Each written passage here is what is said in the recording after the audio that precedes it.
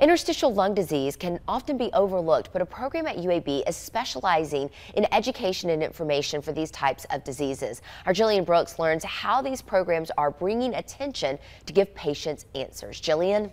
Claire, UAB's Interstitial Lung Disease program is part of RARE, which is a partnership that's bringing awareness and education to less common lung diseases like pulmonary fibrosis. Symptoms of pulmonary fibrosis, such as shortness of breath or a cough, line up with other common lung diseases.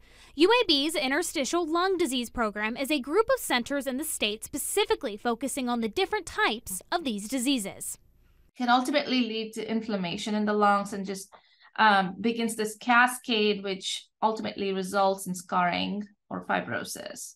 Over 400,000 people in the U.S. are impacted by an interstitial lung disease, and there are several factors that can cause the scarring on the lungs. And there are several different reasons why this can happen. The patients can have either exposure or genetic predisposition to develop pulmonary fibrosis, but eventually all these either environmental exposures, which can include cigarette smoking, which can include occupational exposure, or things like mold or mildew exposures. When patients are referred to the ILD, there's a screening process that could include blood work, a physical, and even a biopsy. When we listen to the lungs and if we hear crackles, so it's really like Velcro rubbing together, that gives us a clue that there might be pulmonary fibrosis or interstitial lung disease.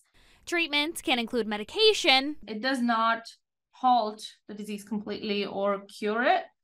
There is unfortunately no medication that can reverse the scarring, but at least these two medications slow down the disease progression. Or therapy, and in some cases, even a lung transplant. Referring our patients to cardiopulmonary rehabilitation programs, especially when they're able to participate and have been shown to be beneficial.